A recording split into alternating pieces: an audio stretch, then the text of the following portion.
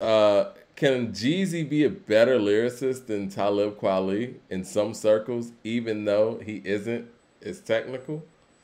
I'm just gonna be real. Y'all know I'm not a big on Jeezy like that, but I think that people feel Jeezy's material more than they do. I don't want to say people.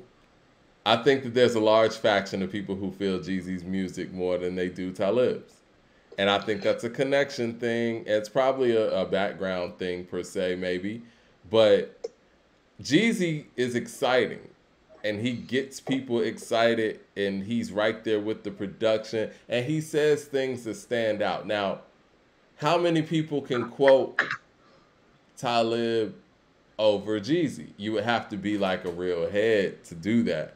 I'm probably could quote more Talib stuff than Jeezy, but the average listener is probably going to be able to quote more Jeezy. Hey, Mad Max in the super chat says all a lyricist is someone who paints a picture using words, literary devices, metaphors, similes, aka punchlines, and having conceptual schemes in poem format. That's a lyricist. Yeah, and it's back to that whole notion of people saying Tupac's not a lyricist. He's clearly a lyricist. He's a poet by nature. Go ahead. ET Aliens Hell on Earth matchup is perfect. It's 14 and 14. I figured it did. Well, I did it in my head. I remember the Outkast having 15 in the back of my mind. I'm like, hold on, ain't there a remix at the end though? And it is. It's the Elevators remix. Mm-hmm. That's song 15. Like I said, my most great rap albums, under 15 is usually the song cap.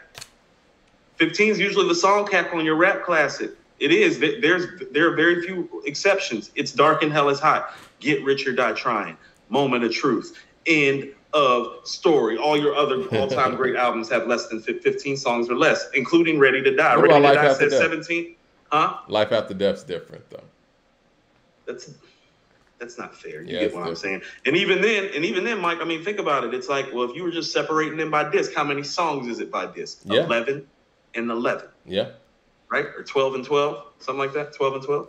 I got some categories I want to go through with you before we get out of here. That's cool. We already talked about verse of the year. But off the top right now, what would you say is just your flat out verse of the year? No nominees, just straight up verse of the year. Is it Johnny P's?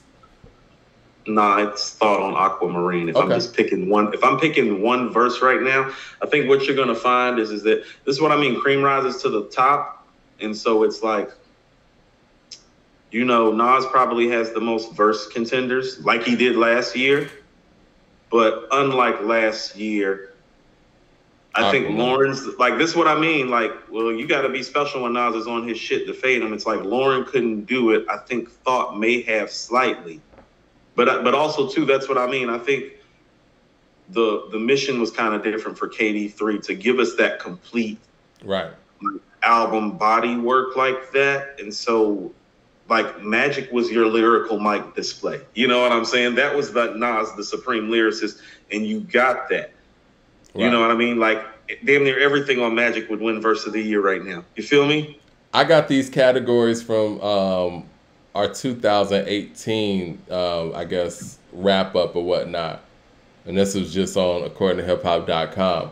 Another category I had from back then was Comeback Artist of the Year. I guess we would say Comeback Artist of Group.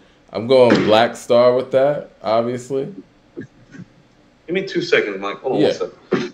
But I'll probably be with you on the Black Star. 2 seconds. Yeah, definitely. So you guys got Johnny P's Caddy over Aquamarine. I mean, bar for bar, could we really say? I mean, I guess if you look from an impact standpoint, you know, more people would probably gravitate to, you know, Johnny P's Caddy because it was out there like that. It was a single. It was a big song for the most part. And, you know, Cole was stellar. And it always stands out a little bit more when you're a featured artist and you're collaborating with somebody else. But if we're talking about bar for bar, I might have to agree with Coop on this one. I might have to go Aquamarine verse is a better verse than the Johnny P's Caddy verse, but I do understand how Johnny P's Caddy would stand out with Cole pairing up with Benny the Butcher, another great MC. And see, this is what I mean about the lyricist too. Is that like on Johnny P's Caddy, you can tell that Cole's intentions are lyrical. On Aquamarine, you can tell that Thought's intentions are lyrical. Nas's mission on KD3 is more of a black empowerment complete album message.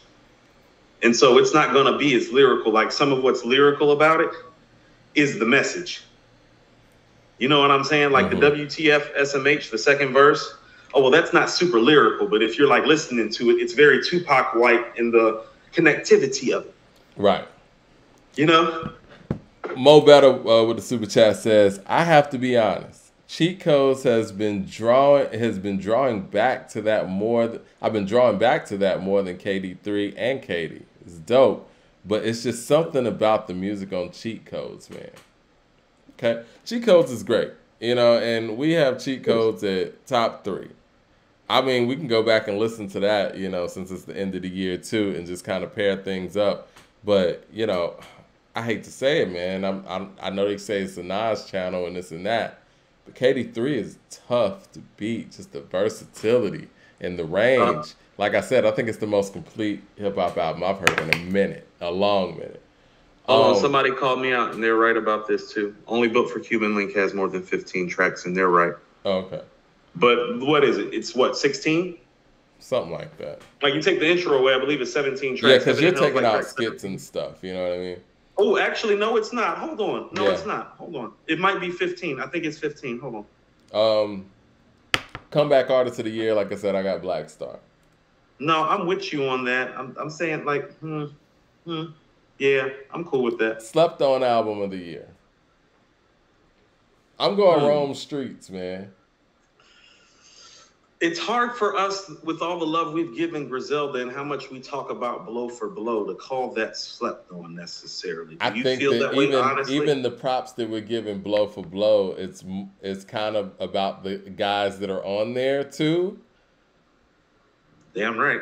I could say Liz 2 is possibly in that category. I was thinking about Liz 2, actually. If I was going to pick something from the camp. Because I think she... What do y'all think is the most slept-on hip-hop album of 2022? Right. Like, Earl Sweatshirt dropped Sick earlier this year. Some people enjoyed that. Let me pull up my list right quick. I'm doing like two different things. Bodie James is slept on. Okay. Producer of the year, I got Currency and Alchemist, Continuance, maybe? Continuance. Currency and Alchemist, Continuance. You know what? Continuance, because I think that it got buried in such a heavy year. It started off the year so strong and then kind of got buried. Yeah, I'm thinking that's the one that I see that I would pick. Okay, so we got Liz 2, Currency, Continuance, and we got Rome Streets. I love that Rome Streets album. Producer of the year, I got Hit Boy. Yeah. Do you think Food for Thought could be in the slept on category? I guess you could say that. You could say that. From just the overall, hip hop stratosphere, obviously we're not underrating it, but just from the game all around. 36 Chambers says Your Old Drools is slept on of the year. I think the Currency and the Alchemist is slightly better than the Your Old Drool album. And then we got Song of the Year. I think Aquamarine is that too, right? Yeah, I think a lot of the lyricists of the year contenders or the Song of the Year contenders think Mike and Quincy. Like, here's the thing. Okay, so let me ask you something. What's the better production job? Because I think Mike and Quincy is probably the production job of the year. And so are you sure that the Aquamarine is better than Mike and Quincy? Would be my question for you. Like, are you certain? As a full song, yes, I am. Okay. As a full song, yes, I am. Now, the beats and all that stuff, that could be debated. All right, so this category, and this is 2018, mind you. We had Diss Record of the Year, and Pusha T won that for the, Adidon. Diss Record of the Year is the Black Slim Shady, whatever. Freestyle of the Year. Is it?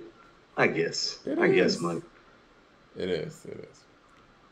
I mean, is there another diss record this year that... I mean, you know what? If this record was so weak, Eminem could have easily won this category, right? Freestyle of the year. I got Saha on the LA Leakers. I'm cool with that. Music video of the year. Now, is this Skip? Is this cheating? I think that Metro Boomin video. But see, that was more of like a collaboration of a few songs. Right. Yeah, music videos is hard now, man. People don't really watch music videos like that. At least I don't. What do y'all think? Like, can I ask you something? Yeah. Is Peppa's song of the year? I think Aquamarine's the better song, but I don't know. Are you sure? I'm gonna have to think about it. I think we should think about that because Peppa's, when it comes on, I don't know. It's just something to think about. Terminator 2 says Eminem Coward of the Year. Y'all are wild. Album of the Year, KD3. MC Collaboration Album.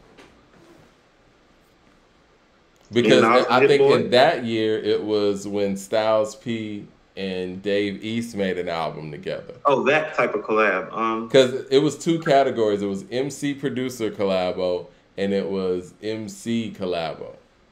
Well, the MC Producer Collabo is Nas and Hit Boy. Yeah, it is. So let's see about the MC collab. Is that what you're saying? Yeah, so like two MCs coming together. Or what are you, Paul Wall and Terminology? Ah, it's a good one. Yeah, I was thinking about the Crit Wiz and Diz. Well, that's more of a collaboration album. That's a collaboration project, too. And I'm thinking that might be that collaboration project list too. I think that might be Mount Westmore. What? Collaboration album of the year. Yeah, no, I'm with that. I enjoy. I'm looking at the list. Actually, that goes under the MC collaboration category, really. Right. Doesn't that fall under the MC collaboration category? Yeah, it's Mount Westmore. Yeah. Do you think that Mount Westmore is better than the Terminology and Paul Wall? Because I don't want to just discount that because that Terminology and Paul Wall was dope. Okay. No, Ice Cube's like that. Okay. Ice Cube's the determining factor in that. I think both the albums are dope and comparable, but that nigga Ice Cube's top 10. So, Rookie of the Year. And this is always difficult to do now because, it's people kind of, it's like rookies are kind of subjective. Everybody's kind of been around. But I would say the person that really made a splash in this year, I guess maybe had a breakthrough year as a newer artist, I would say that's Lotto. I think maybe we should change that to call it the come up artist of the year. Okay. I think that's the artist that came up the most, the come up artist of the year. Yeah, so that would be, I'm cool with Lotto being that. What about OG album of the year? That was a category. I think Too Short won it that year, where like an OG came through. Was that Cool G Rap? Or KRS-One? Oh yeah. Huh. I think the KRS-One might be a little better than the Cool G Rap. I think so too. So KRS-One with I'm an MC, but also too kind of not fair to G because we just got G's product in our hand. We done had KRS product all year. Right. But we got to make decisions. But shout out to G-Rap. Always. I love some G-Rap. MC of the year, Nas. 36 Chambers with the super chat says, Peppers is great, but not better than Aquamarine. Okay. Okay. I'm just asking questions. I just want us to be like fair and balanced about it because, yeah. Okay, so compilation album of the year. So that would be with the Dreamville and those things. I think that's the toughest category, to be honest with you. Let's look at what we have. Just matter of fact, because I think I want to write this down because I'm going to have to. We got Dreamville, right? Mm-hmm. We got the Long Live DJ Shay, right? Yeah. We got the Metro, right? Yeah. What one was we just talking? There's more. Well, we were talking about The Alchemist, but they're saying that was old stuff, so. Yeah, no, 4 tracks on there from 2018 for certain, so that is disqualifying it because it got released. Mm-hmm. So this is a repackage of 4 of those records. Yeah. It's crazy. That was Conway in 2018. Crazy. Yeah. Told you people. I told you you've been nice for a minute. Mm-hmm. What are we missing? The Shade. I was gonna say Snoop has some compilations going on.